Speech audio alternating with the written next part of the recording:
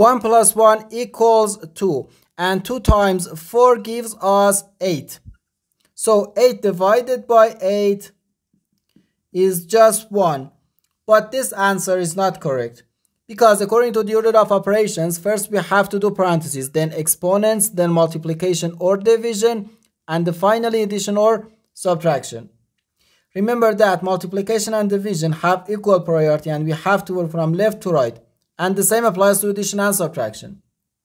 So here, first we have to do this parentheses.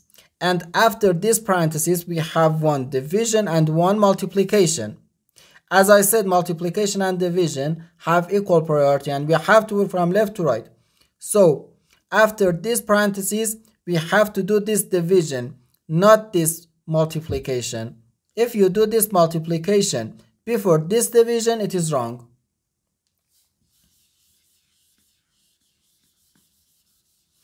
So first this parentheses. 1 plus 1 gives us 2. So 8 divided by 2, then times 4. Now we have to work from left to right. First 8 divided by 2, which equals 4. And 4 times 4 is just 16. This is our final answer to this problem. The correct answer is 16.